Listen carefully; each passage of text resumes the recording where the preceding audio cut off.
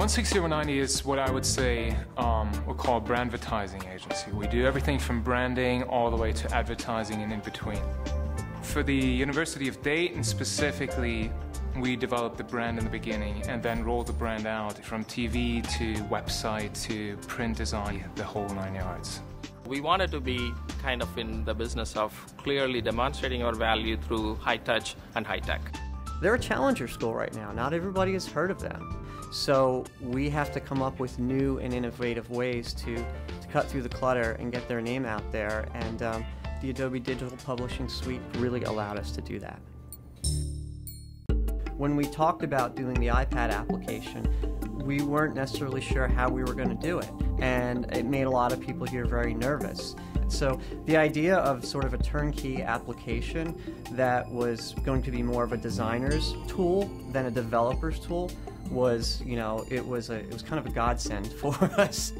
We created the original viewbook in InDesign CS5. For us, it was taking that printed piece and finding a way to basically distribute it to a whole new audience. We wanted to leverage whatever the investment we made in the print, but translate it in a much more interactive way and leverage the whole capacities of the Adobe system. One of the things that really allowed us to get this project moving was that a lot of the control was in the hands of the designers. So as an interactive team, that allowed us to kind of work in our area of expertise, but it also allowed the designer to take the layouts that had already been improved for this book, reposition them to fit the tablets, and kind of create the layout they need to work that would integrate with our solutions. You don't need really much of interactive experience or understanding in coding or anything like that. If you're familiar with InDesign CS5, it's so simple to carry your knowledge over and turn a print design into now digital design. You define spaces where you can navigate and scroll, you define places where you work in a video asset, but then you just put the functionality, the interactive aspects to it on top of it, and it's really as easy as that. And that's a great plus for the agency as well as the client. Our primary concern was coming up with a way in which our audience, for our client, University of Dayton, could get the most rewarding engagement possible. And what the Adobe Digital Publishing Suite did was basically to fulfill that in every way that we could conceive, quite honestly. And we're now thinking about, okay, what's next? How do we do more? Once we finish the design in InDesign, we take the file, upload it to the Adobe web page, go through a couple of steps, and submit it to the iTunes Store.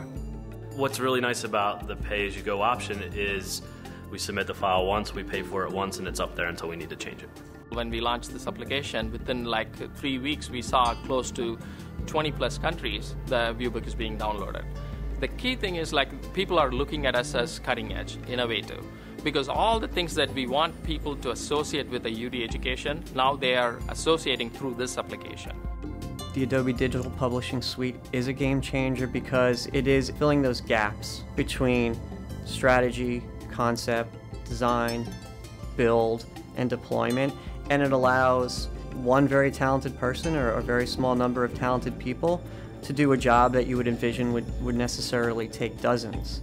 I mean, what more could you ask for in a creative environment to be able to kind of build fresh new things without feeling encumbered by the realities of technology? It's great. It's truly liberating.